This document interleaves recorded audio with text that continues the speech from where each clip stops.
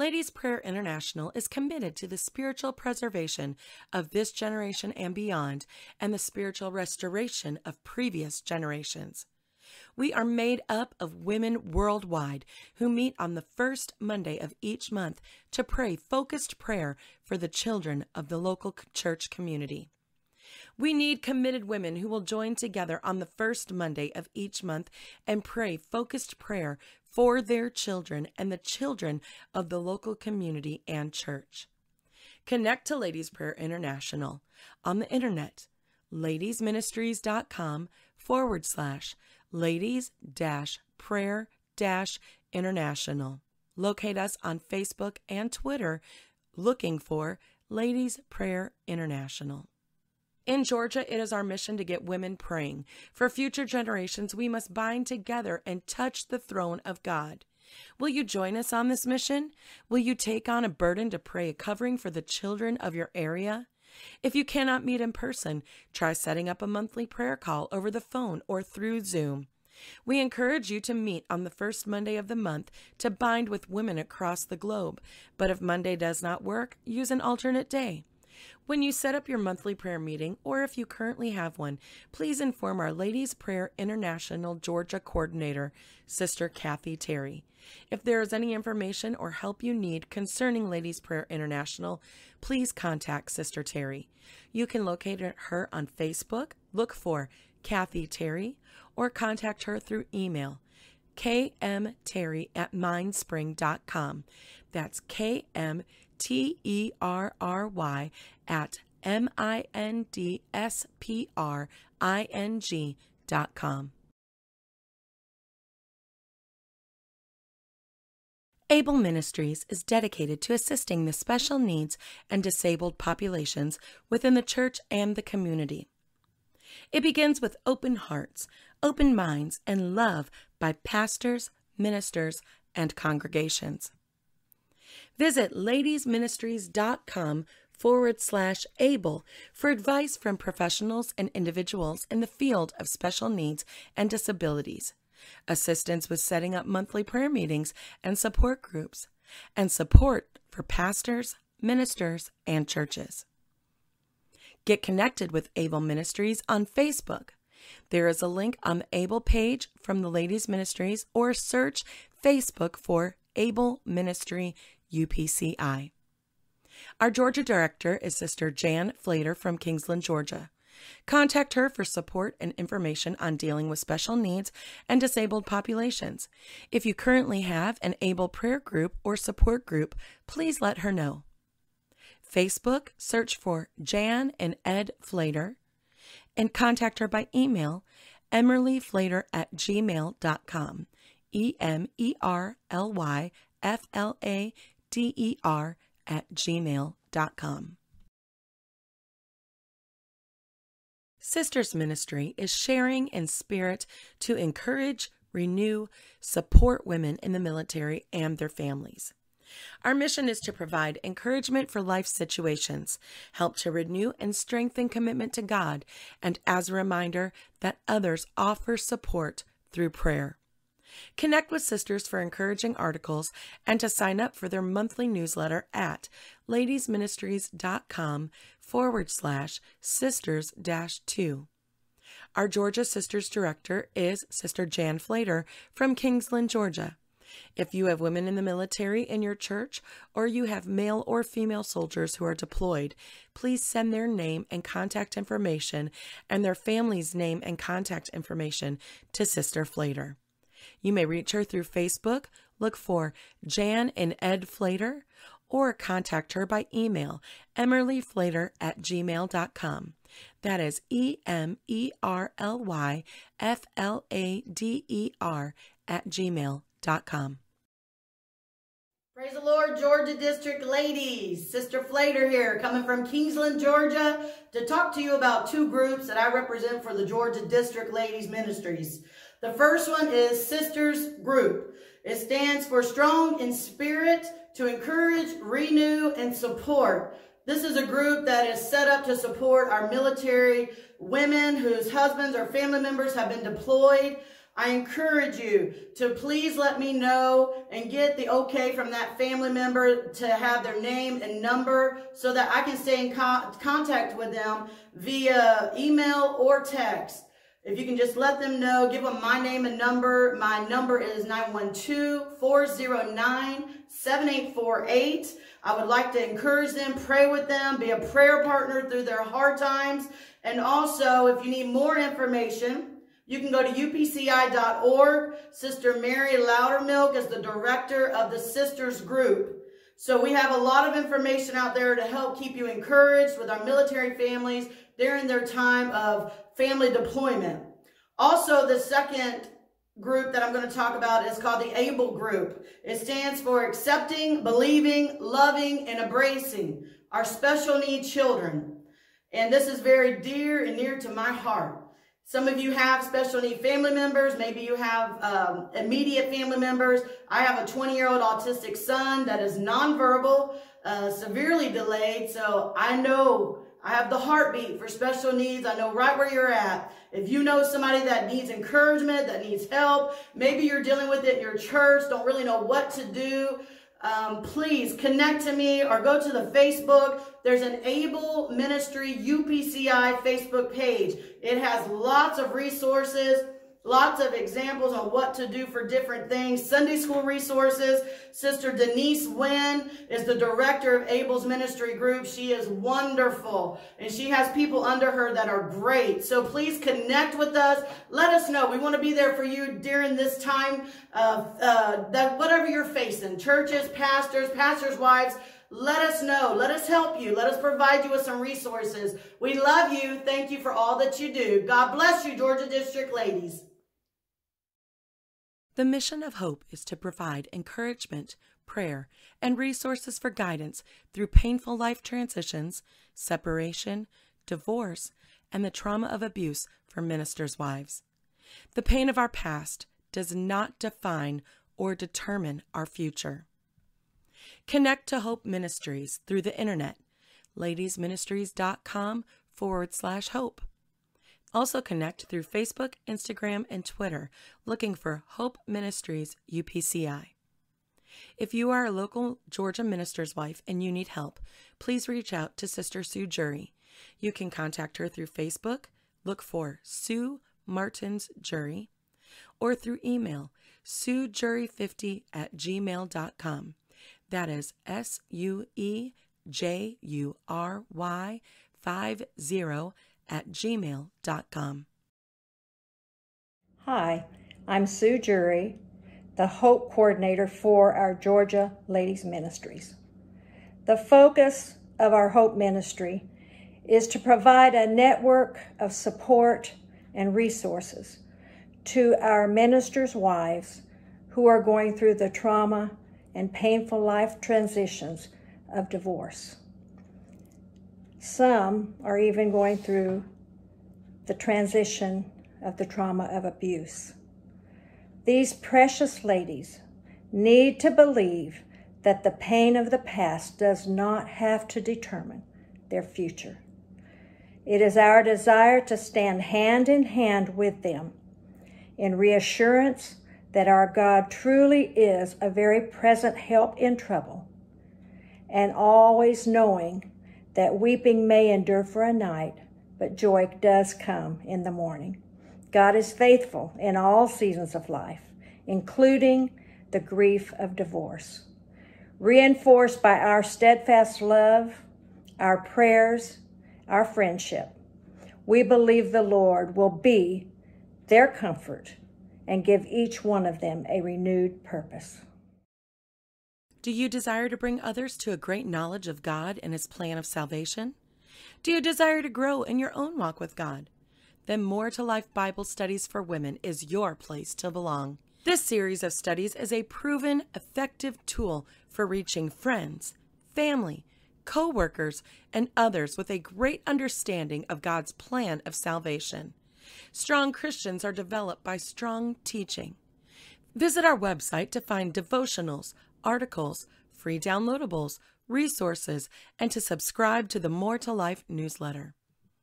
Connect to More to Life on the internet at moretolifetoday.com or through Facebook. Search for More to Life Through God's Word. Our Georgia coordinator is Sister Tina Kamlick from Fort Oglethorpe, Georgia. Reach out to her for any Bible study needs. You can reach her through Facebook under Luke and Tina Kamlick or through email at tinakamlick@gmail.com. That is TINACAMLIC@gmail.com. Hello, Georgia District ladies of the United Pentecostal Church. We are so glad that you are a part of our great fellowship of women who are moving forward even in these unique times we are living in. I am Tina Kamlick, the Georgia District Ladies Bible Study Coordinator. Today, it is imperative that we reach our world, and we can do it one soul at a time. Home Bible studies or online home Bible studies work. Someone came to my home many years ago and taught me a home Bible study, and I will forever be grateful. Hand in hand with the teaching of the local church, the Word of God was planted in my life. Acts 5, verse 42 tells us, the apostles left the Sanhedrin rejoicing that they had been counted worthy of the suffering disgrace of the name. Verse 42 says, every day in the temple courts and from house to house, they did not stop teaching and proclaiming the good news that Jesus was the Christ.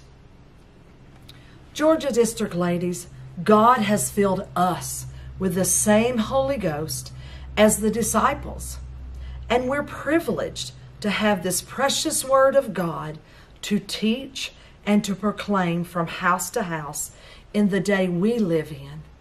Acts also tells us, ye shall receive power after the Holy Ghost has come upon you, and you shall be a witness unto me in the uttermost parts of the earth. The power you received when you were filled with the precious Holy Ghost was a power to make you a witness. You have the power and you have the tools. The United Pentecostal Church has placed so many simply formatted Bible studies at your fingertips. So simple that if you can read, you can teach a Bible study. We all know the scripture that's so beautiful that states, create in me a clean heart, O God, and renew a right spirit within me. Cast me not away from thy presence, and take not thy Holy Spirit from me. Verse 12 says, restore unto me the joy of thy salvation, and uphold me with thy free spirit.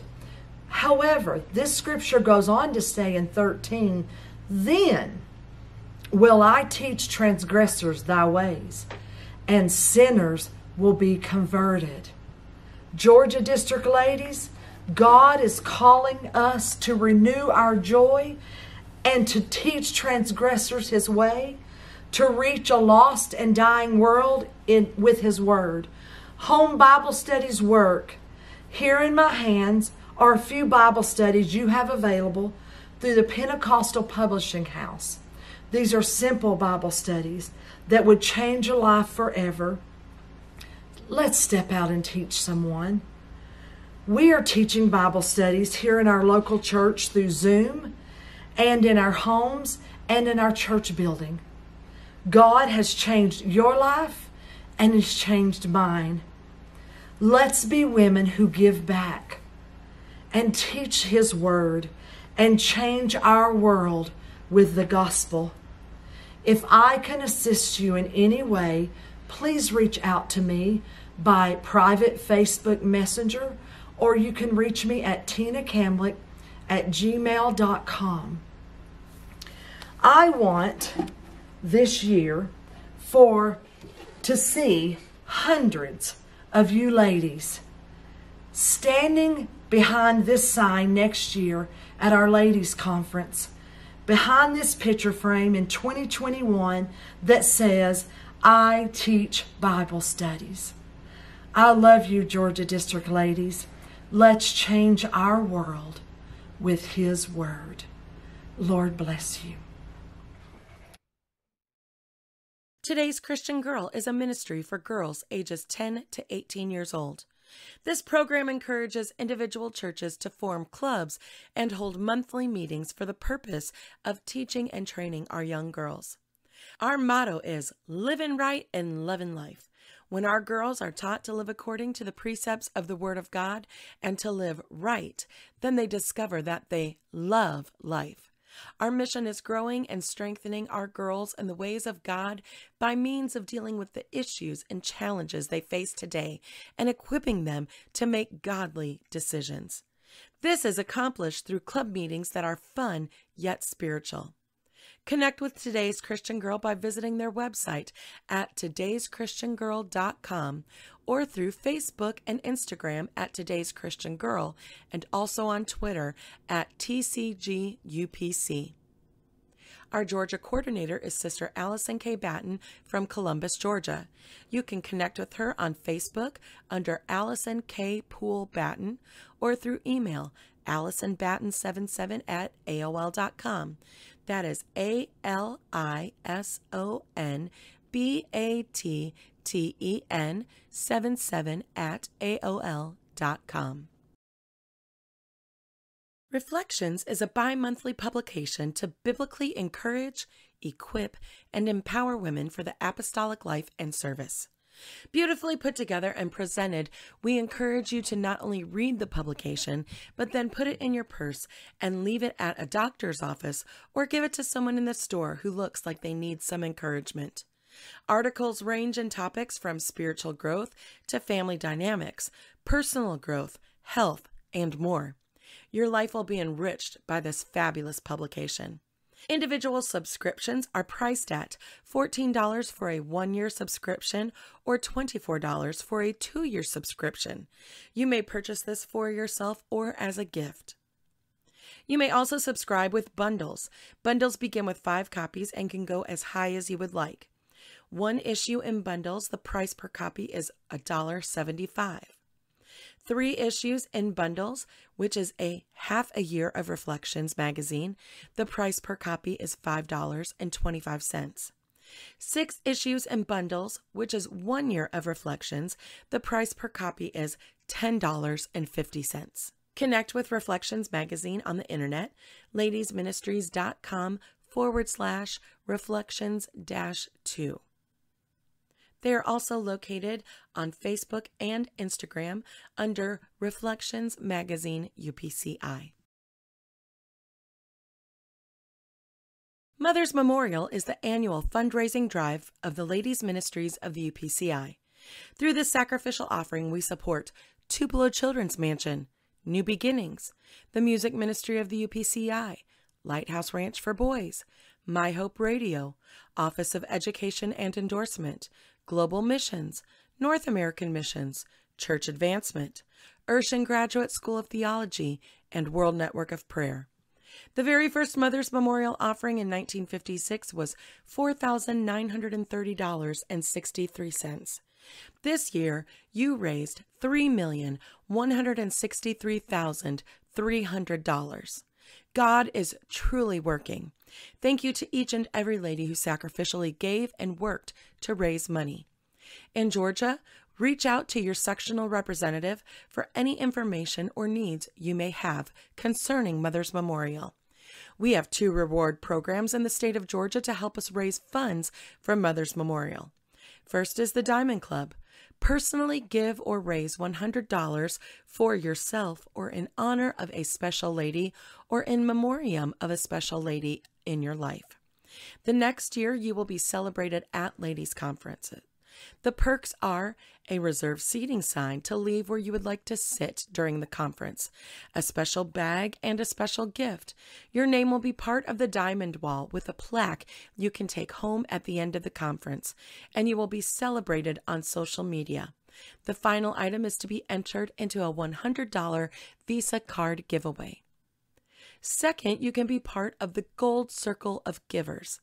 Personally give or raise $1,000 to Mother's Memorial.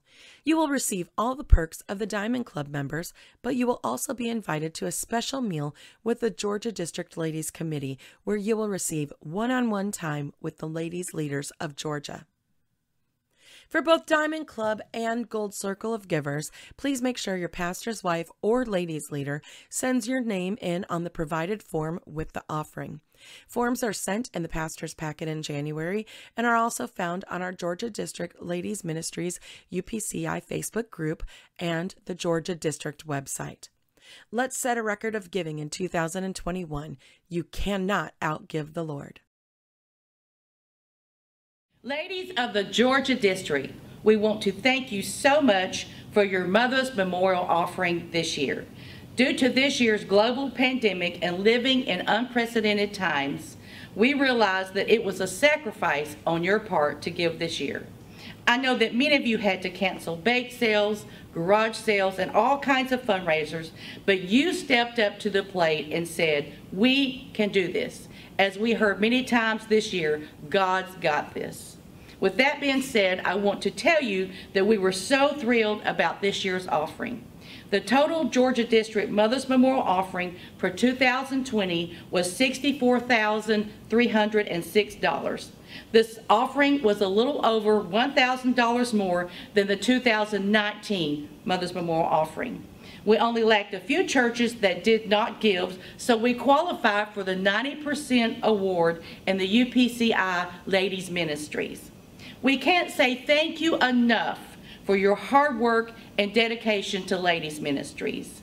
You have been instrumental in providing the means for the gospel to be carried once again to the far corners of the earth and all across our North American continent. May God bless you and reward your faithful endeavor to raise money for this great cause. On behalf of the Georgia District Ladies Committee, we want to recognize the top 10 givers in the Georgia District. In 10th place, Pastor Brandon Batten of River City Pentecostals, $1,200. In 9th place, we had a three-way tie.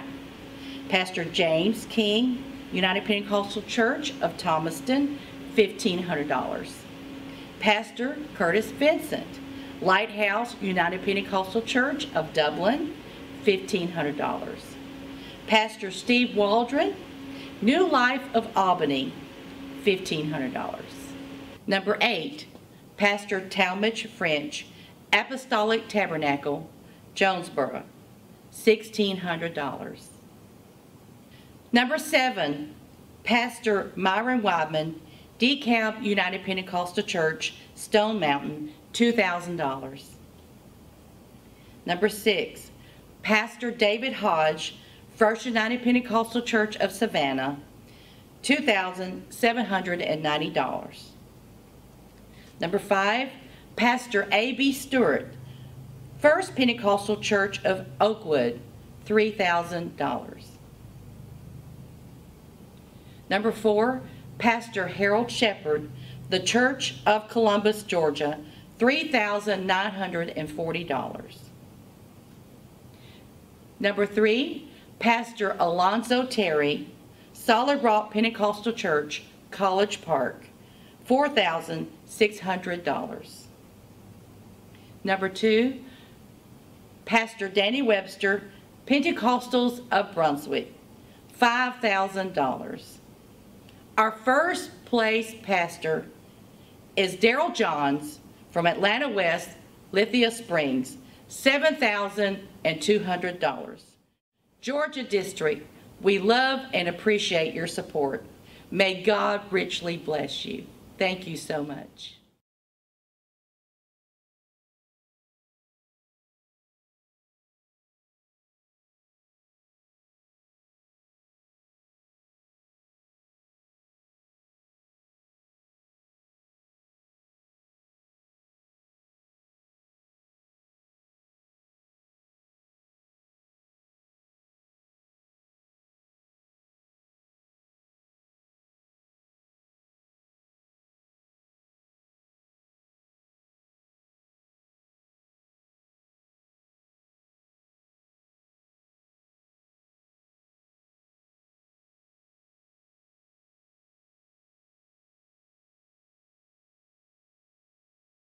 Ladies, welcome to our first virtual Georgia District Ladies Conference 2020. We are thrilled that you chose to be with us this morning. We regret that we all can't be together in person at the Georgia campground as we have done so many years before, worshiping together, singing together, praying together, and yes, laughing together. But wherever you are, in your home or at the church with your ladies, we encourage you to worship with us and be blessed. We look forward to hearing from our speakers today, Kathy Hernandez from Nevada and Vickie Vernon from Wisconsin. These ladies are amazing and anointed. You will be inspired and encouraged by their ministry. I want to say thank you to all who came together to make this happen. I love you, beautiful ladies. Now enjoy Ladies Conference 2020.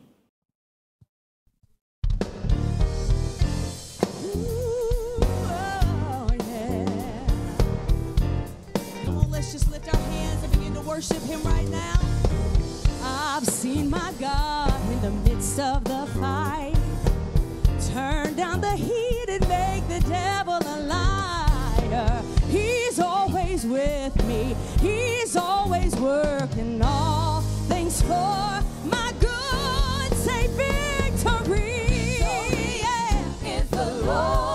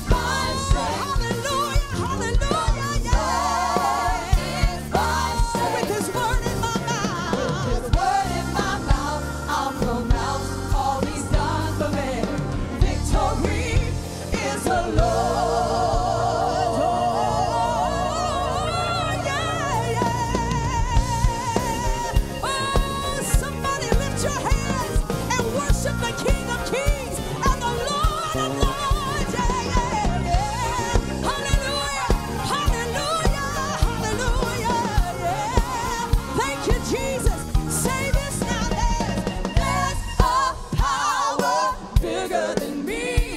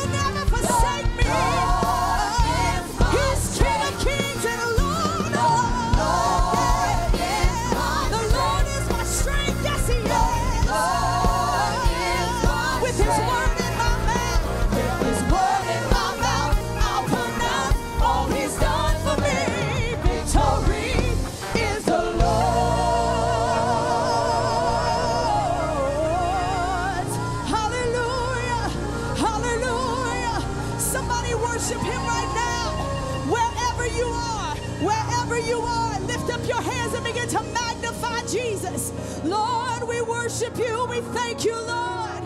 Hallelujah. Yes, Lord. I wonder wherever you are, if you could just close your eyes and lift your hands right now and think about how good God is. This has been a tough year. This has been a different year, but God is still good. God is still good. Jesus, thank you, Jesus, thank you, Jesus. I love you, Lord, and oh, your mercy never fails me. And all my days I've been held in your hands. From the moment that I wake up until I lay my head, oh, I will sing of the goodness of God. And all my life you have been faithful. And all my life you have been so good. With every breath that I am able, oh, I will sing of the goodness of God. I love your voice. You have led me through the fire in the darkest night. You are close like no other. I've known you as a father. I've known you as my dear, dear friend. I have lived in the goodness of God. Sing all my life. All my life you have been faithful. Can you sing that to him right now? All my life you have been so good, so good. Every breath that I have made, I will sing, I'll sing of the goodness of God. And all my life you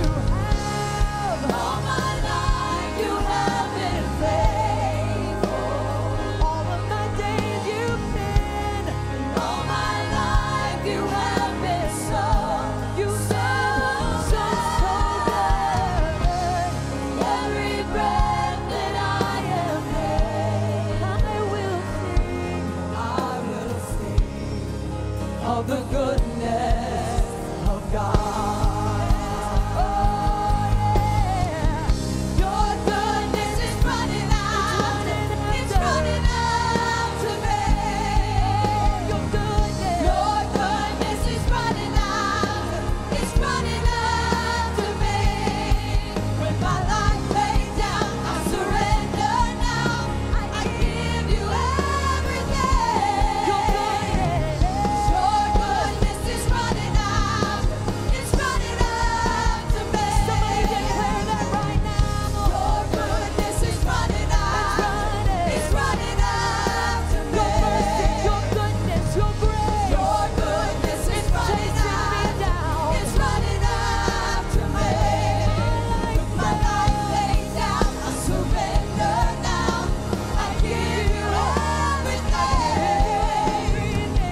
Your goodness is running out. It's running out to me. And all my life you have been faithful. Could you sing that to him right now? And all my life you have been so good.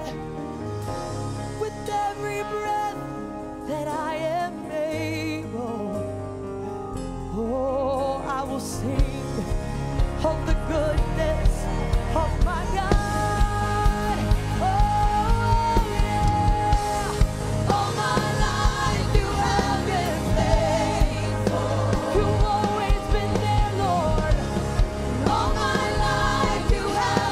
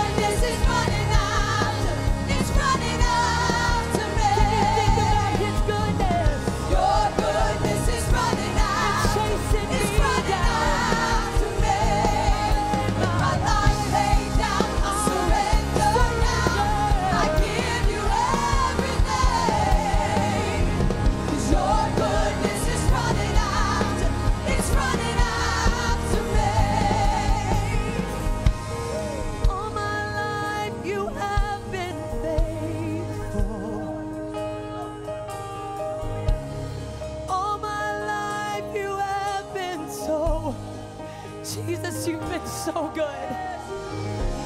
With every breath that I am able, oh, I will sing of the goodness of God. Every voice lifted all my life. All my life you have been faithful. Could you just lift an anthem to him right now?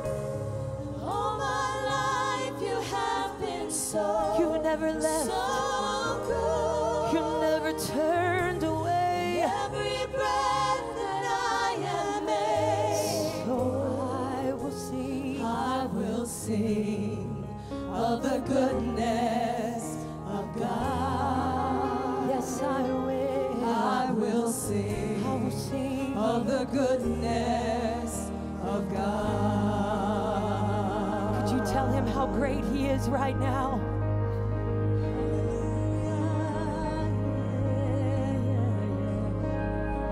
Lord, we love you. Hallelujah. Yes. Let's just keep that worship going. Hallelujah, hallelujah. Been so faithful. You've been so faithful, Lord.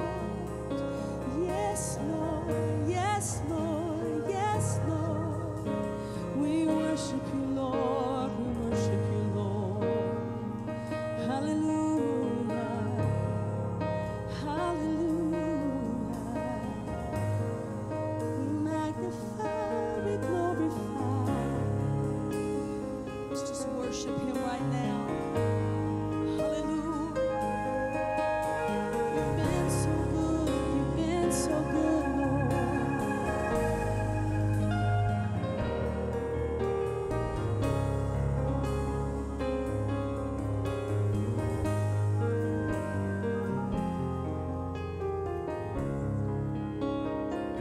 Praise the Lord. Let's worship him right now all together. He is great and greatly to be praised. Hallelujah. Where you are right now in your homes or living rooms, your car, watching on your phone, wherever you are, God can move right there just as powerfully as a ladies' conference or an NAYC or any large group. God is able to do exceeding and abundantly above all that we could ask or think, according to the power that worketh in us wherever we are, and no matter what atmosphere we're in Jesus' name. Hallelujah. Again, wherever you are, let's worship. Hallelujah. Thank you, Lord Jesus, for you are great, Lord. Hallelujah. You are faithful like they sang it. Oh, God, I thank you, Lord. Praise God. Praise God. If you're in isolation today or quarantined, or if you're a student that has to do your schoolwork at home and you no longer are able to go into the school, or maybe your workplace has sentenced you to hours of work in front of your computer at home and you're no longer commuting, think about all the extra hours you have at home with your families to worship him. It seems like the pandemic is a terrible thing, and it is. And there have been lives lost, and there has been pain. But God is still God, and he is controlling everything on this earth. He is the King of Kings and the Lord of Lords. And we need to put our attention on him and worship him in every situation we're in, because he is doing something in the midst of this. He is moving on the earth. He is making people aware of him. And people are praying that never prayed before. And this is a great opportunity. So let's continue to worship. You can have a Holy Ghost time right there in your home. You can be slain in the Spirit. You can pray for each other, and someone can be miraculously healed. I've already heard so many testimonies of all of those things happening. God, he's not restrained by many or few. Praise God. And we've seen in China the powerful move of God in a small apartment.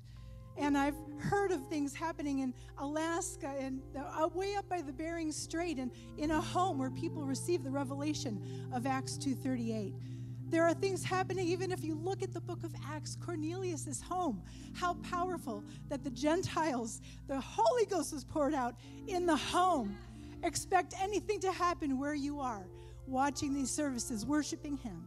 And let's give him glory in everything we do in Jesus' name. Worship with us as we give him glory with the song, How Great is Our God. In Jesus' name.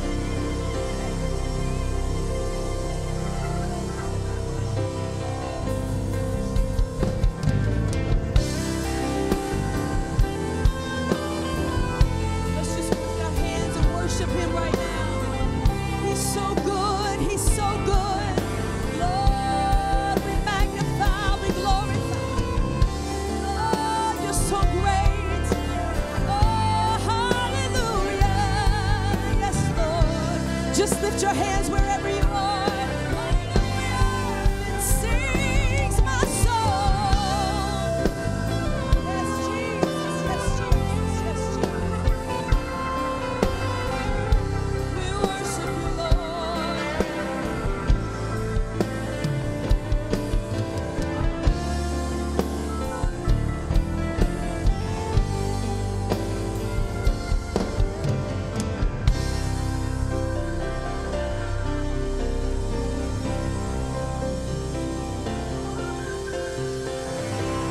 Hallelujah.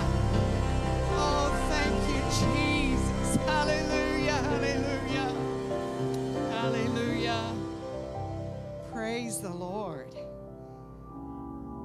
We just heard a message that came from the anointing on a life through a saxophone. How powerful. If you didn't feel that, there's something wrong with you. We could just give an altar call right now. Thank you, Sister Hernandez. That was glorious. It's wonderful to be with the Georgia District ladies again. I love you, and I'm so glad that we're together, even though we're not really together. I'm with a few of you here. What powerful, wonderful worship and music, always. Thank you, ladies. It was so good. My friend, Sister Pam Hodge, thank you for calling me and letting me come back to Georgia. I said, I've already told them everything I know in Georgia. She said, well, they just want to hear it again. So if you have any complaints, let her know. But I'm back with you again, and I've sought the Lord for you. And I really believe that what I have for you tonight is timely for the end time church. Thank you, Sister Sandy, for your hard work, this committee that puts this all together. We have a lovely room. There was a beautiful basket that was delivered, classy, full of great things, and thank you again. Georgia just knows how to do it. Thank you so much, District Superintendent, Brother Johns, First Lady, Sister Johns, for this opportunity. Like I said, I love Georgia. I've spent a lot of time in the last 25 years in Georgia, and I love the Georgia District. For many, many years, matter of fact, this is 30 years of full-time ministry for me. I was at the 30th mark in April. You know you're very old when you've done something 30 years.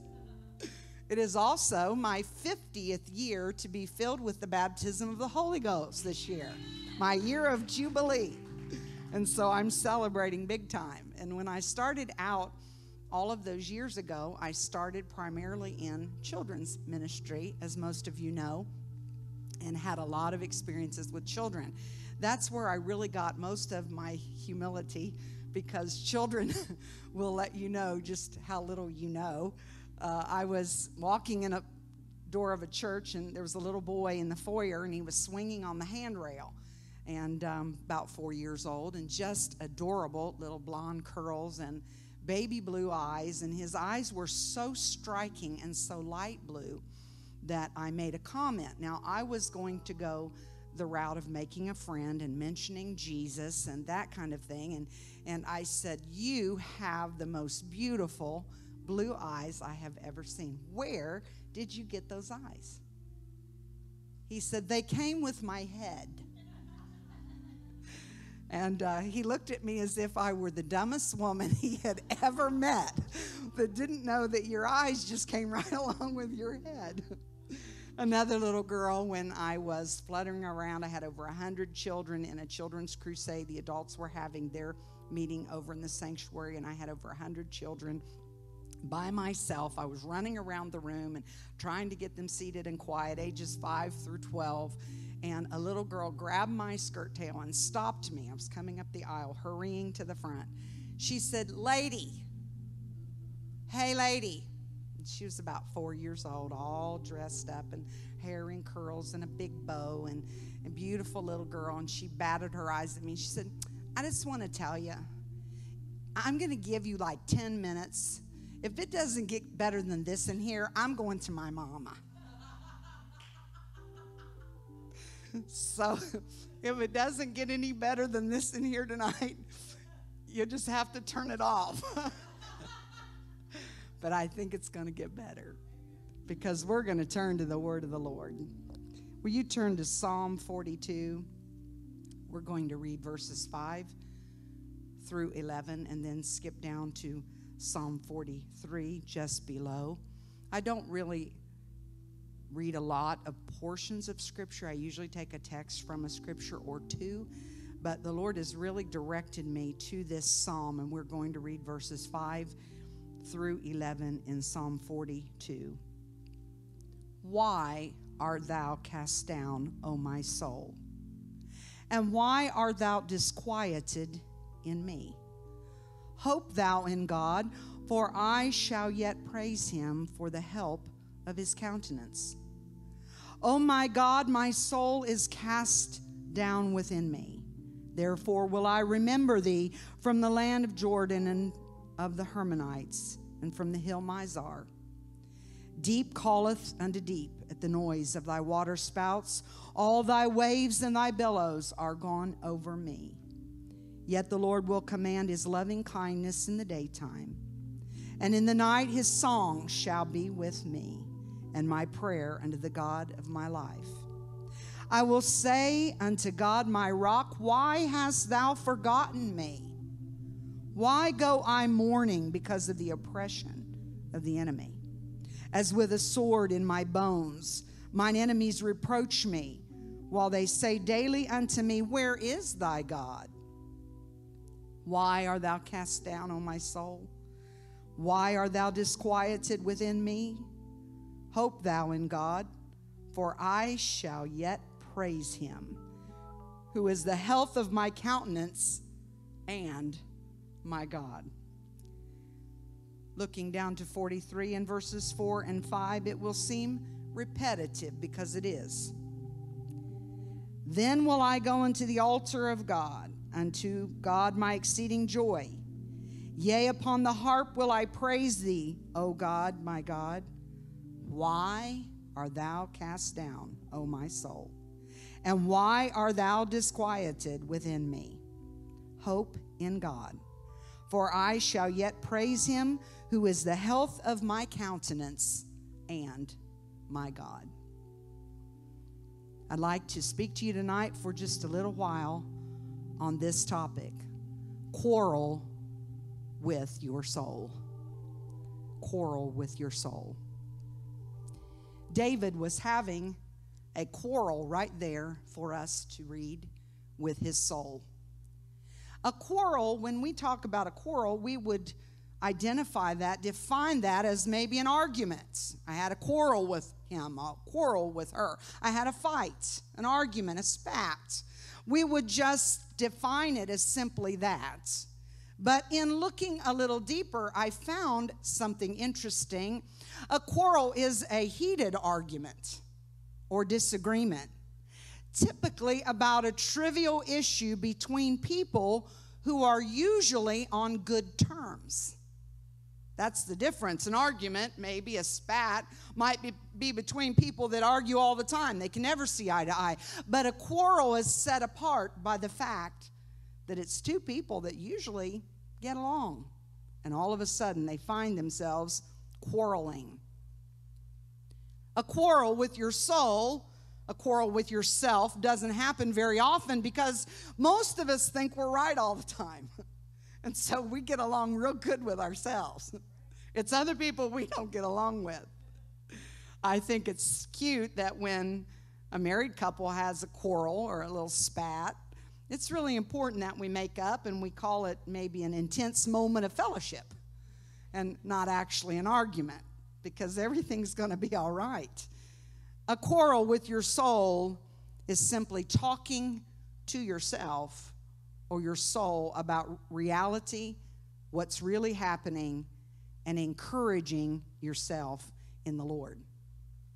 I'm really good about telling stories, things that happen to me, okay? Most of you have heard me minister multiple times, and that's what I do and what I'm known for. It's how God uses me. I've been through a lot of things in my lifetime, and so God has turned those around in analogy and parable, and I tell those stories. It is not very often that I actually recite stories from the word, even though I love them and know them, because I'm nervous about reciting somebody else's story, especially somebody like David. David makes me a nervous wreck. David was always in some kind of mess. And yet, there was no one who loved God any more than David.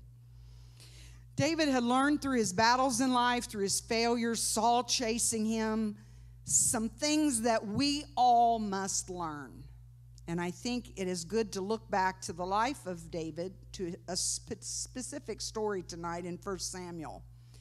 It's where that famous scripture is that we quote so often, that David encouraged himself in the Lord. We find him here in the Psalms, disquieted, arguing with himself. And so we look at this story and understand that here's yet another scrape he's in, another time that things are not going very well. David is running from Saul, and he has an army of 600 men, and they're going to join the Philistine army. So they leave their wives and their children and all of their things they have and set up there. They've set up home, and they leave. All of the menfolk leave, 600 of them. While they were gone, the Amalekites came in and attacked. They took all of their wives and children captive. They stole all their stuff. They set everything on fire. And now there is really nothing left. It's all burning, and David's plan does not work out. Did you ever have a plan that you had all set up, and you thought that was the job you should have, and you thought that's where you should live, and you thought it was going to be this way, and nothing seemed to work out? David found that the Philistine army did not accept him and his men, and he had to turn around and go back home. I'm sure he was wondering, well, why is this not working out? I thought this is what I was supposed to do. But it turned out that if he had joined them, he wouldn't have gotten back in time to see that he had lost his wives, the wives and children of his men, and all of his goods, all of his cattle. Everything was gone, and his village was on fire. David got back in time to see all of that. And the Bible said he and his men were so beside themselves that they wept until they couldn't weep anymore. I don't know about you. I'm sure there have been things in life that you cried until there just were no more tears. Until you were so distraught and beside yourself. I know particular times in my life that I was so beside myself, I curled up in a fetal position and cried for days. David found himself completely depleted, without hope. What am I going to do next? It is those times where it is so important to remember Scripture. And remember where our hope is. Remember what David did. The Bible doesn't say things started looking better and then David was encouraged in the Lord. The Bible doesn't say that he got an answer from God and then he felt encouraged in the Lord. The Bible says he got up from the floor. That's step number one. You just get back up. You put one foot in front of the other and you say, you know what? I know who I serve, and I'm just going to encourage myself in the Lord. It won't always be this way. Didn't mean everything had changed. Nothing looked any better at that point. Somebody out there needs to hear me. Get up. Get up. He encouraged himself in the Lord. And it was a very hard time because people that were supposed to be his friends, the Bible says some of those guys started murmuring. And he heard the rumors. He heard the talk. And they were saying, let's just stone David. Let's just get rid of him. Let's stone him. That's the last thing you need when you're going through the battle, is for your friends, for the people around you, people that know you, to murmur. Let's not be murmurers. Let's not talk about other people. You don't know what anybody's going through. You don't know their story. It's not your story. It's their story. But David encouraged himself in the Lord. And then the very next thing he did, which is so important, he went to the priest and he got the ephod and he began to pray. He said, I'm not getting up here from here until I get an answer. I want to know what to do. A lot of people just do what they think they should do. Consult your pastor. He went to the priest. You need to be under authority of someone who can speak into your life, your pastor, his wife, those in authority over you. I have many people that speak into my life that I won't do anything without talking to them because I trust them. David stayed until he got an answer, and the Lord said, you're going to recover all. Go on into battle, head out, because you're going to recover it all. I'm talking to somebody tonight. You got to get up because the Lord's saying you're going to recover it all. It's not always going to be this way. David took his men, and 600 of them, they made it to the valley of Besor, and 200 of those men said, we are so weak and we are so tired. We cannot go any further, David. He said, well, you just stay right here with the supplies. It's okay. The rest of us that are a little stronger will go on. That's no problem. That tells me we need to hold up each other. When I am weak, you can be strong for me. When you're weak, I'll be strong for you. I'll battle for you. I'll get on my knees and I'll battle. I'll intercede for you. When I was going through these hard times in life, there were people who picked up the phone and said, the Lord laid you on my heart. I've been in travail for you. When you're in the valley, then I can battle for you. They went in and started on their journey. And all of a sudden, they're just going back to get their stuff, their wives, their kids, and all their yard tools and their Tupperware, all the stuff. They got to find out where this army went. Where are the Amalekites? We don't, they just headed out, but with a promise that they're going to recover it all. And so they head out, and all of a sudden, one of the men found this guy. He's laying, looks like he's dead or half dead. And they come bringing him to David. David, we found this guy. He's non-responsive. David said, well, get him some water. Give him some water to drink and try to wake him up. Give him some food. David's trying to recover what he's lost. He doesn't have time for this. He could have just very easily said, well, we don't have anything to do with him. He's dead. Just, bury him. Put him over. We don't have time for this. But David took time out in the middle of his problem and his dilemma to minister to somebody else. And he didn't just give him bread and water. When the guy started getting revived, David said, now bring him some raisins because, that's got sugar in it. That'll pep him up. And then when he ate the raisins, he said, well, go get him some fig cake. He gave him dessert. The guy finally came to. He'd been laying there for 3 days and 3 nights without water because he was a servant to the Amalekites, a servant to the enemy. Wow. We just fed him our cake.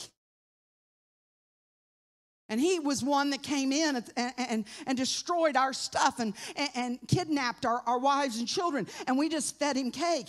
And did David at that point say, put him to death? No, David had a conversation with him. Because there's always a point where you might be able to win somebody that is on the enemy's side. So you don't ever just walk on by. Even though you're in the middle of trouble and your life's a mess, there might be somebody you can win along the way if you just take time out. Man began to talk. He said, oh, I know where they are. I can lead you to them. But you have to promise me that you won't turn me over to them and that you won't put me to death. And then I'll take you to them. David said, you got a deal. You know what? You want to join up with us? We'll let you join up with us. That's how we go out into the world looking around for those who want to just join right up with us. The enemy, we won't turn you back to the enemy. The young man showed them where they were, and when they went down into that valley, it was the sun was beginning to set. And what was happening, they were having one big party. They were eating and drinking and celebrating the spoils of David. Look what we got. And they had not killed any of the wives or children. Everything was still intact because all they were worrying about was celebrating their victory. And David and his army went in. The Bible said they battled all night, all day the next day. A lot of times we just tell that story and say they went in and recovered it all. No, the battle was still raging. Sometimes things last a little longer than we like for them to. Sometimes we got to just stay in the trenches and battle on our knees. But eventually we regain what the enemy has taken 100-fold. And that's exactly what happened. David's wives came running. The wives and children of those men came running, embracing their daddies, their husbands. They recovered all the spoils of war, everything that they had taken. They got it all back intact. And not only that, David took all of the livestock that opposing army had and took it back with him. We always come back with more. Your story's not over yet. When you're walking with God, you're going to end up with much more than you had in the beginning. The Lord never allows the enemy to take anything that you don't get back 100-fold, what the cankerworm has stolen. Hallelujah. David came marching back. When they got back in that valley of Besor where they left those 200 men, they said, look here, we brought your wives and children. They had a family reunion going on. But you know what? There's the murmurers again. You don't want to be one of the murmurers. We call them Job's friends. Oh, yeah. The murmurers, well, you know, these guys didn't go with us to get back the yard tools and the Tupperware and the wives and kids. So they can have their wives and their kids, but they can't have anything else. They don't deserve it. No, we're all part of one big family. We're all part of a body, and every part of the body is just as important as another part of the body. David said, no, what will happen here, we will divide evenly because we all belong together. We're one big team here, one big family. And the Bible says that he put that into order, put that into writing. It was done that day, and it is done to this day, that it's divided evenly. Again, the murmurers didn't get their way. Murmurers just murmur and complain, and they're miserable human beings, but they never get their way. And they never really affect anybody with their murmuring. It can only affect you if you allow it. David never allowed it. So we find the end of this story is so wonderful because David took back all of the spoils of war. The Bible says he even sent gifts, some of the plunder, to the elders of Judah as a gift, taking care of the elders. No wonder David wrote in the Psalms that when things are going bad, I just have this quarrel with my soul. Oh soul, why art thou disquieted in me? Disquieted means just what it sounds like it means. Disquieted. No words. Have you ever been so broken there were just no words? One phone call, one report from the doctor, one betrayal. I have. Where there were no words. How do you even respond? What do you even say to this? Disquieted. There are no words. That word disquieted actually translates out to be a moan. A moan.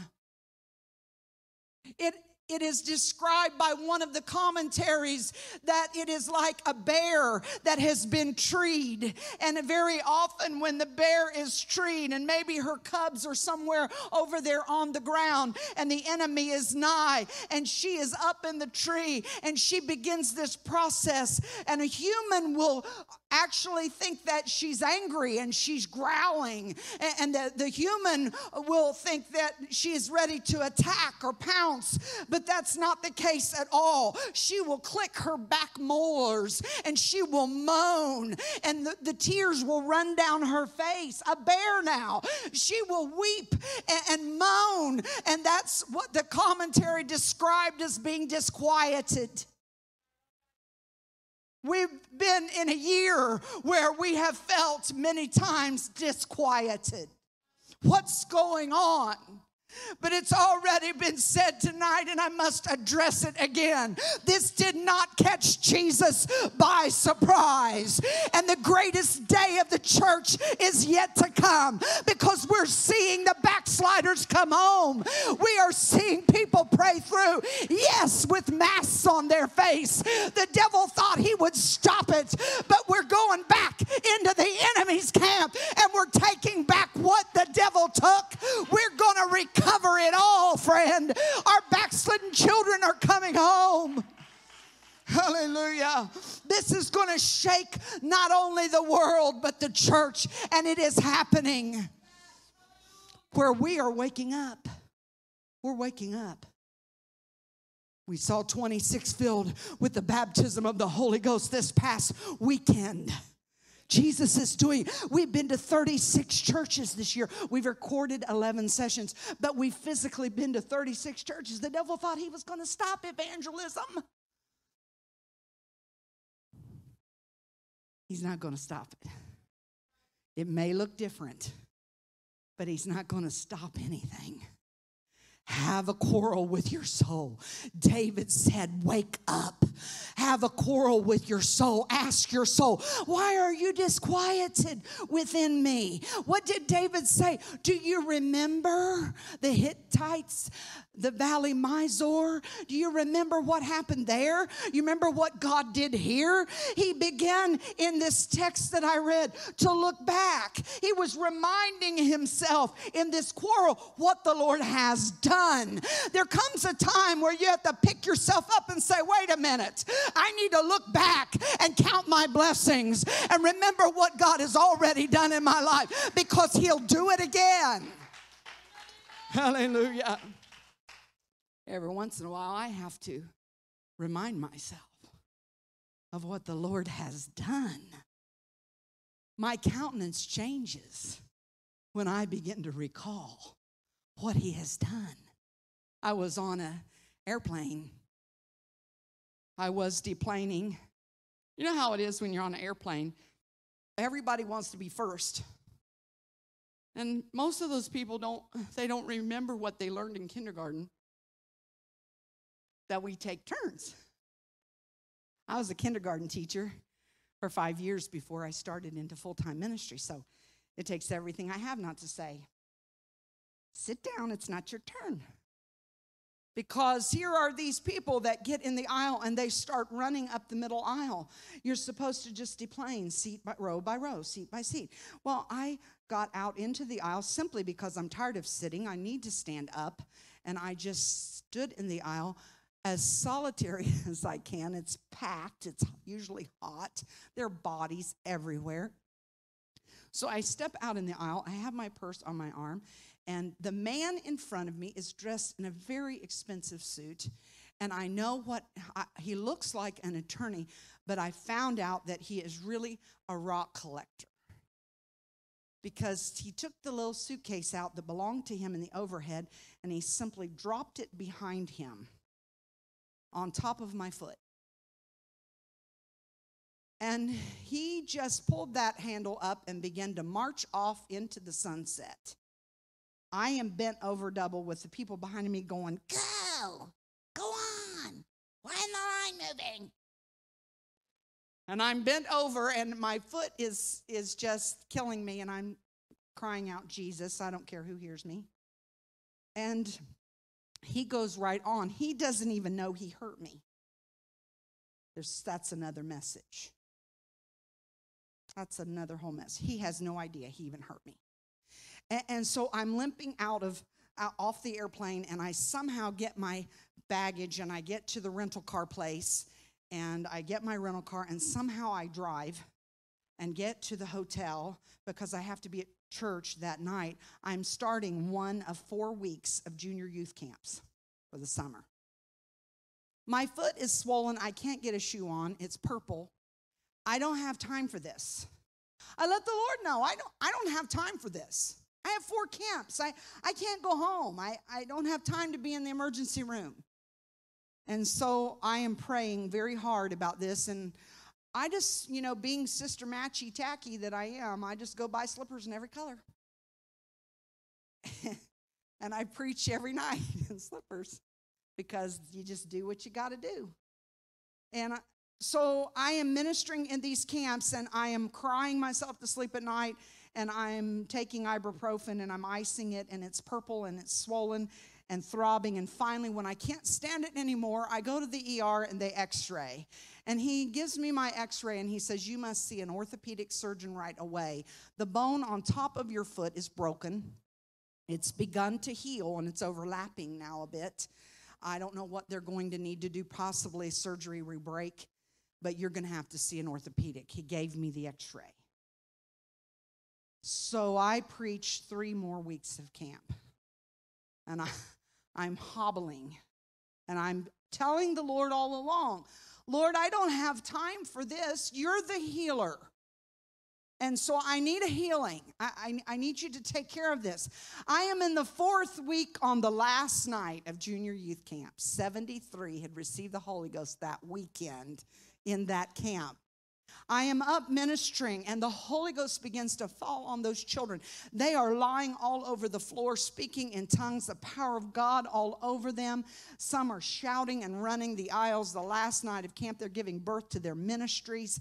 God is just doing a work, and I'm standing in the pulpit, and I'm weeping and watching what God is doing. And I've been having a quarrel with my soul all week, reminding myself of all the times God healed, all the times he showed himself strong in my life. And the Lord spoke to me. He said, if you will run around this tabernacle, I will heal your foot. I'm like, that can't be God, because I don't run. I don't know how to run. I mean, I don't run when my foot is doing fine. I guess I could run if I had to, but I just don't usually run. So I ignore the voice.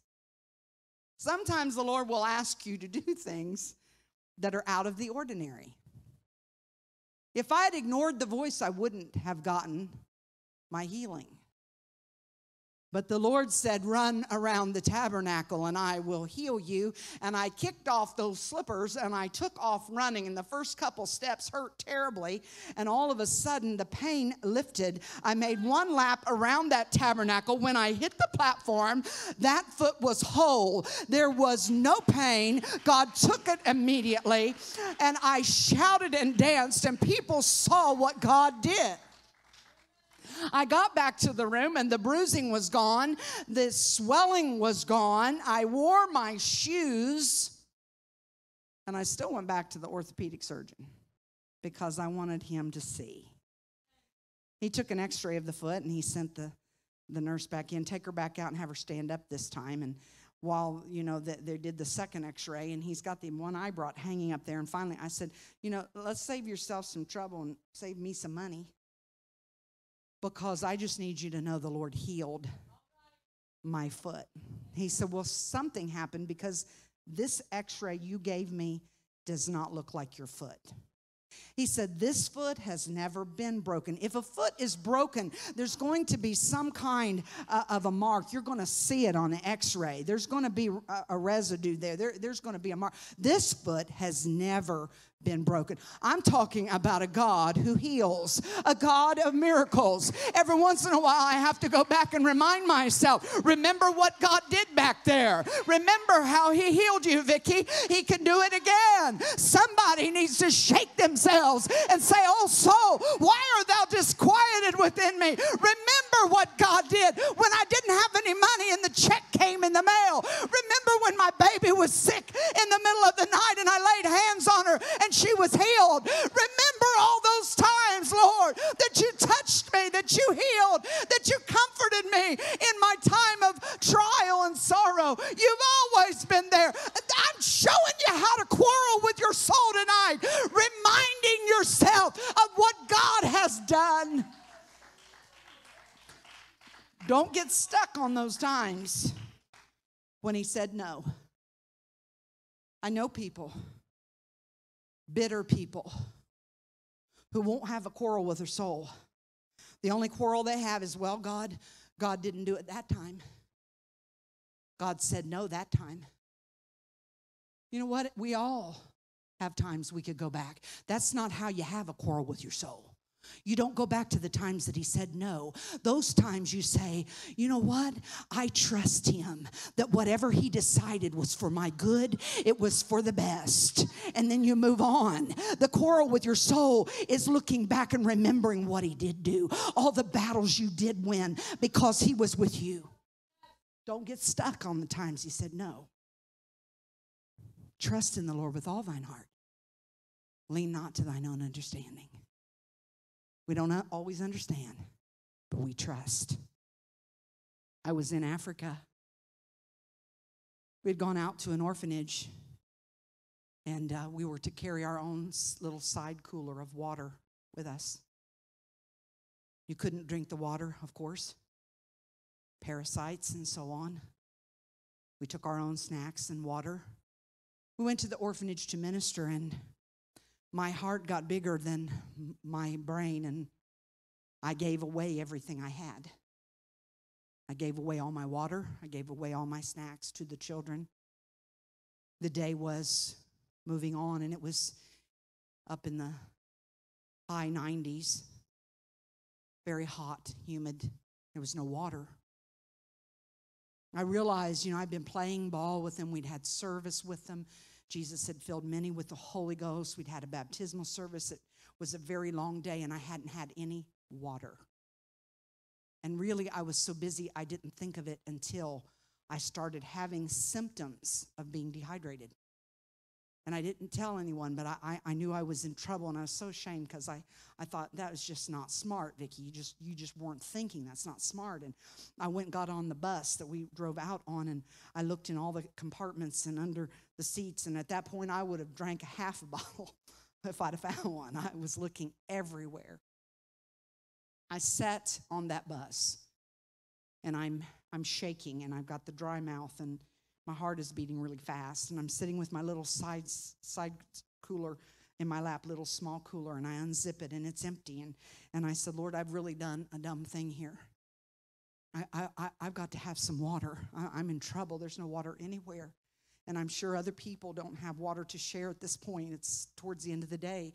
But I've got to have some water. And I just zipped that thing shut, and I laid my hands on it. And I said, in the name of Jesus, you've provided so many times, and this is not a want. This is a need. I've got to have some water in the name of Jesus. And all of a sudden, I just felt led to unzip that cooler, and there laid in that cooler not just a bottle of water, but a cold bottle of water. I've spent my whole lifetime avoiding telling that story. But now I don't really care what people think, and I don't care about the naysayers that say that's impossible and the people that have never had anything like that happen. What I want to share with you is that there is nothing too big for him. And on that day, he provided a bottle of water and a cold bottle of water because I was in need. Don't think you shouldn't ask. Ask and he'll do it, because that's the kind of God he is. And why wouldn't I believe him for anything when I can go back and remember? I can remember what he did in Africa on a hot day sitting on the bus. He provided a bottle of water. Hallelujah. The second thing David said to do, he said to quarrel with your soul. Remind yourself of what God's done in the past. And the second thing he said to do was praise. He went and got his harp. He didn't feel like praising. You ever, you're just going through it, you don't feel like praising. Let somebody else praise right now. I don't have a praise in my heart. I don't feel like praising. That's the time that you bring a sacrifice of praise. It's not a sacrifice any other time when you're feeling good and everything's going great. It's fun to cut a rug for Jesus. But when you're laying in the valley of despair, you're grieving, you're broken, you're troubled on every side. There are people murmuring about you. You're hurting. You're wondering where in the world, what's happened to your life. You have a secret that you can't tell anybody. You're living in an abusive situation.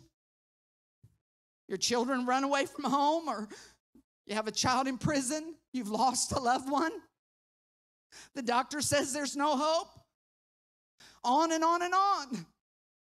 Those are the times that you get up out of that chair, you get off the floor, you get out of the bed, you get dressed, you wash your face, you go find somebody laying on the side of the road to minister to, you get yourself to the house of God, you worship, you praise, you get in the front, you don't stay in the back, you make your way to the front and you praise Him. You get out your harp and you praise Him, and you just praise Him when you don't feel like it. You bring a sacrifice of praise that will encourage you in the Lord. And what happens in the middle of that praise break, all of a sudden you begin to see the goodness and the glory of God, and things begin to change. God changes things when we praise. And then praise goes from just pushing. I got to just push this out because it's got to happen. I got to praise. I know I got to praise. And all of a sudden, praise turns into worship. And worship is a connection. And it comes from way down, deep inside. And it's when the connection comes that you begin to get answers. And you begin to realize that God's got this all under control. I'm not alone. And it won't always be this way. Whatever you're going through, sister of mine, it won't always be this way. God's got a plan. You're going to recover it all. Hallelujah. Hallelujah. Two things. Remember and then praise. Remember what He's done and then praise. I'm going to close with a little story. Something that happened to me. And I believe the Lord wanted me to tell you this little story. And if you want to come to the keyboard and play softly and give them some hope, that'd be nice. I was a little girl. I was about 6 years old. And I'm guessing that because my mother took a picture on that day. And I still have the picture. And it looked to be about 6 or 7. We didn't get a lot of gifts. My only experience with chocolate as a kid was a Hershey bar, where we broke off the little squares and you might got 2 squares, maybe 3 if you snuck one extra one. But I loved chocolate. And on this very special day, a Valentine's Day, my dad came in the door.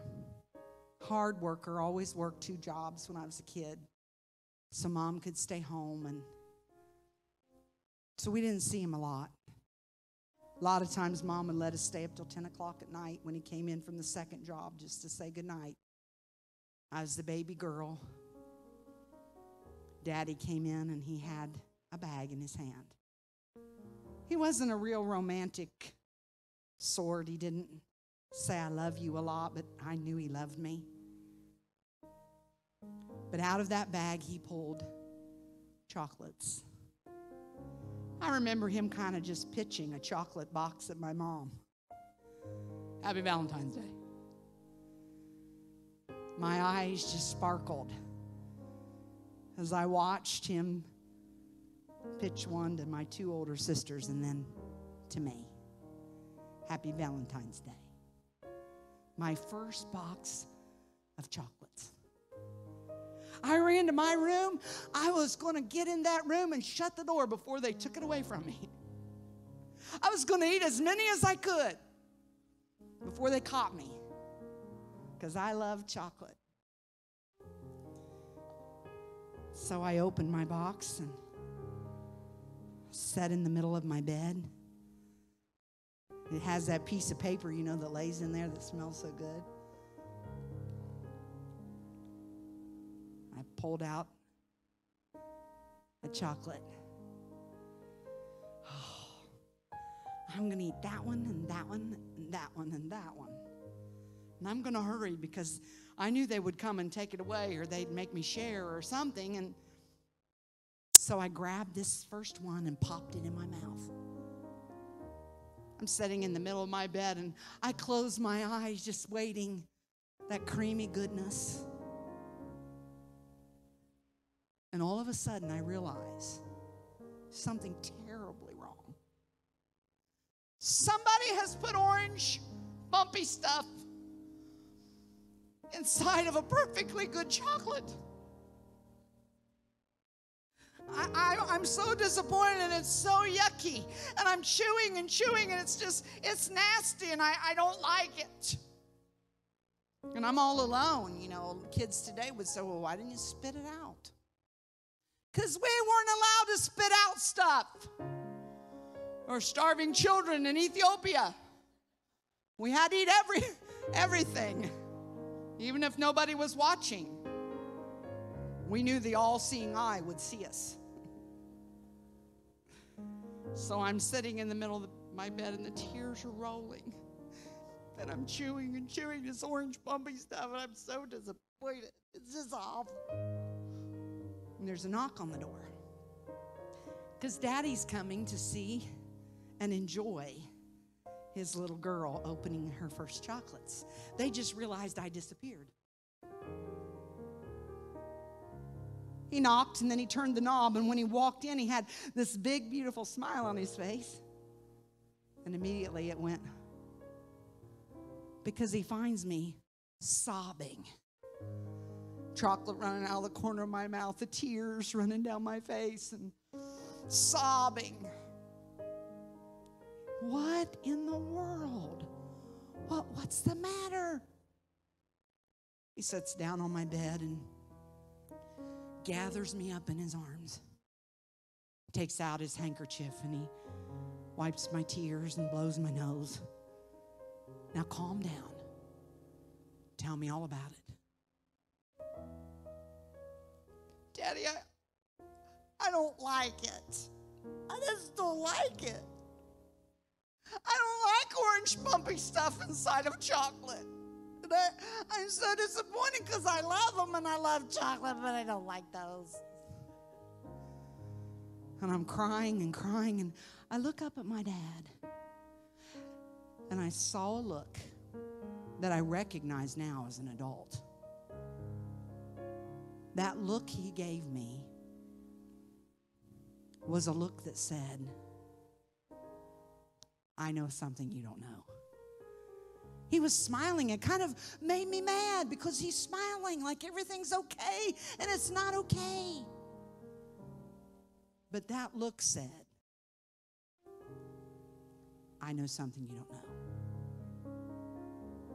I thought that every chocolate in that box was the same. It all had orange, bumpy stuff in it. And if we're not careful in the midst of our trial, in the midst of this year of 2020, COVID, in the midst of the political mess and the arena that we see all around us in this wicked world, if we're not careful, we will only see that, and it will look orange and bumpy and nasty, and we'll work ourselves up into a dramatic place in life and forget about the mission. Daddy said, oh, baby, you're so wrong. That's only one. That's just one. You don't like it. But there's a whole box full of others in there you're going to love. There's peanut butter. There's toffee. There's caramel. There's a whole bunch of those things in there you're going to love. Really? I don't want to miss what Jesus is doing right now in this end time, because I'm focused on the orange bumpy stuff all Get your mind out of the newspaper and off the television and off the Netflix and off the things of this world, and get your mind on the mission. Get up from where you're weeping and where you're crying. Get up and realize that this is just a small piece in the whole puzzle. He's getting ready to do a big work. We are a part of an end time, exciting time that the church is going to see unfold right before the sky split open. And we're going to see Jesus. And those who have gone on before us, whether it be from COVID or in a car accident or cancer or old age, they're all going to be there shouting around the throne. And it's not going to be very long. So why would I focus on orange bumpy stuff? But Daddy, well, what do I do? He said, well, baby, I tell you what to do. You get ready to eat a little chocolate. You take it out and you take your little bitty finger and you poke it in the bottom. Oh, you're laughing because you do that. You just make a hole right there in the bottom and then you look inside. And if it's one that you like, then you go right ahead and enjoy it. But if you don't like it, throw it away, right? No, baby, just put it back. Oh. Okay, Dad. So if I don't like what it looks like inside, I just put it back. That's right. Now, Dad, I'm going to keep my chocolates in my room, okay? I'm going to keep it in my secret place under my other pillow on my bed because I only sleep on one pillow, and I have my rock collection and my peacock feather under my other pillow, and I'm going to put my candy there, okay, in my secret place. That'd be great, baby.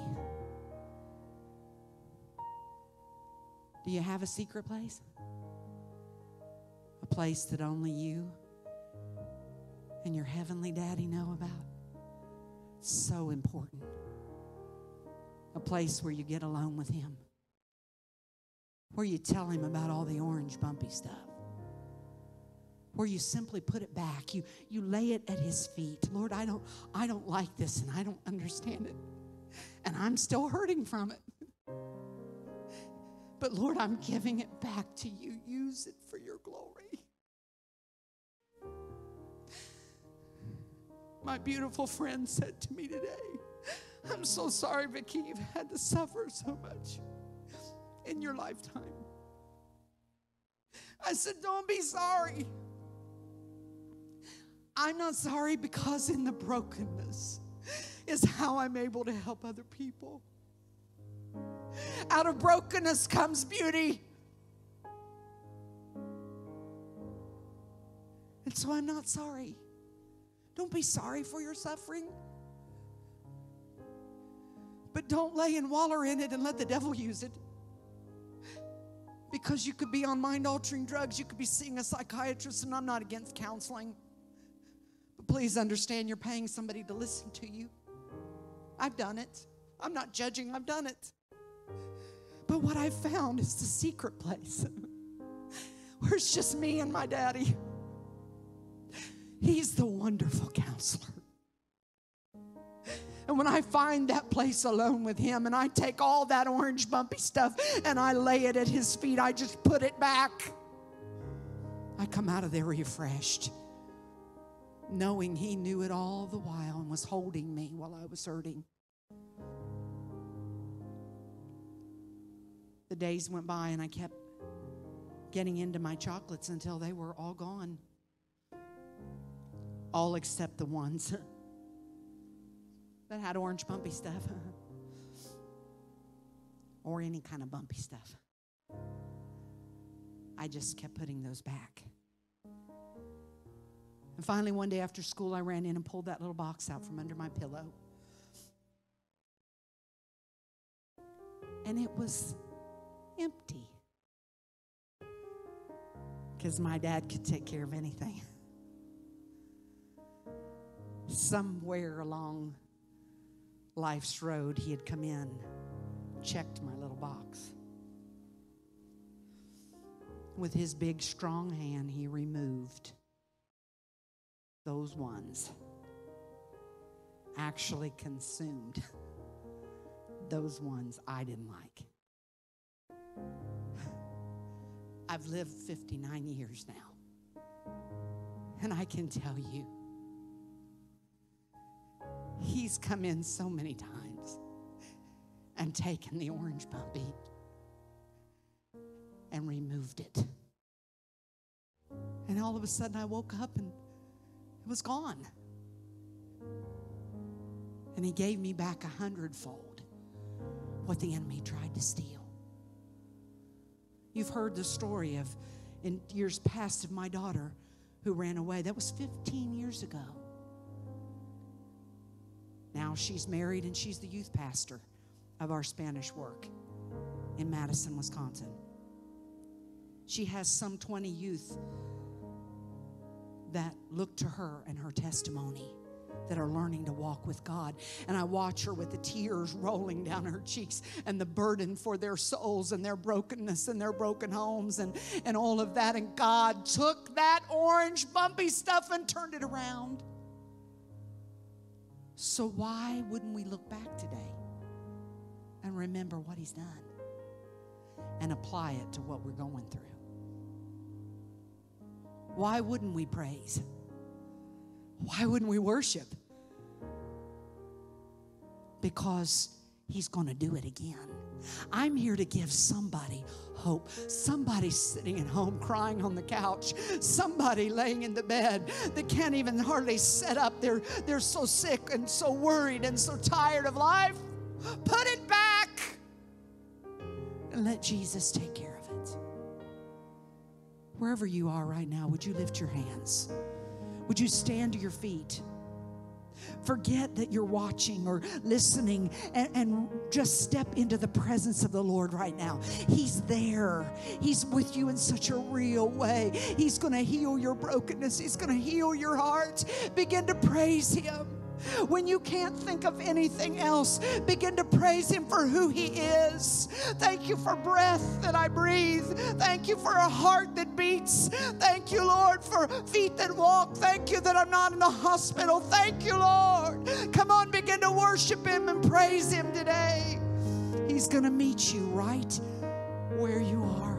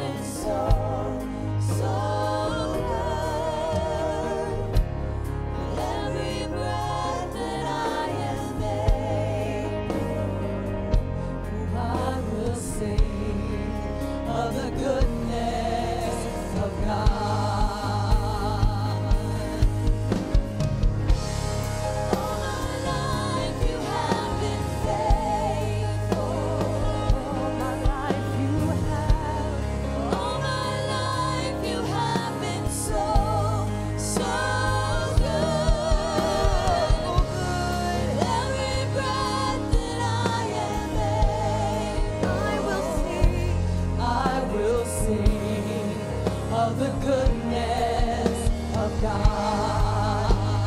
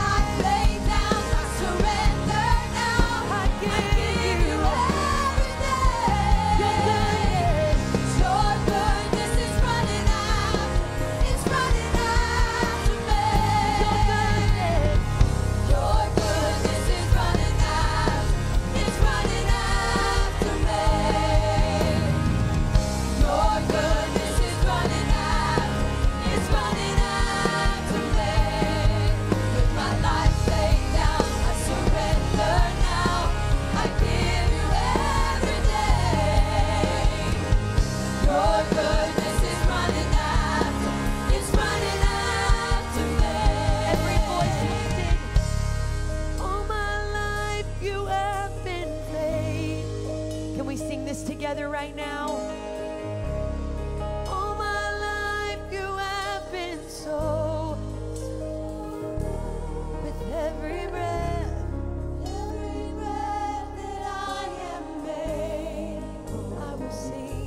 I will sing of the goodness of God. One last time with every hand and voice lifted. All my life you have been faithful. Just remind yourself of that right now. All my life you have been so, so good. You've been so good. Every breath that I am made, I will sing of the goodness of God. Oh, I will sing of the goodness of God. One last time, wherever you are, I wonder if you could just lift your heart and your hands to the Lord. He has truly ministered to our spirits tonight. There are some of you that you thought you were alone where you are. And the voice of the Lord has swept into the room where you are. And He has reminded you that He knows exactly where you are. He knows exactly what you're walking through. He knows exactly what you're dealing with. And not for one moment has He left you. Not for 1 second have you been by yourself. So I just wonder if one last time you could thank Him for that reminder right now. That you could thank Him for the peace that you are feeling that you haven't felt in a long time. Jesus, we are grateful. We are grateful for your word.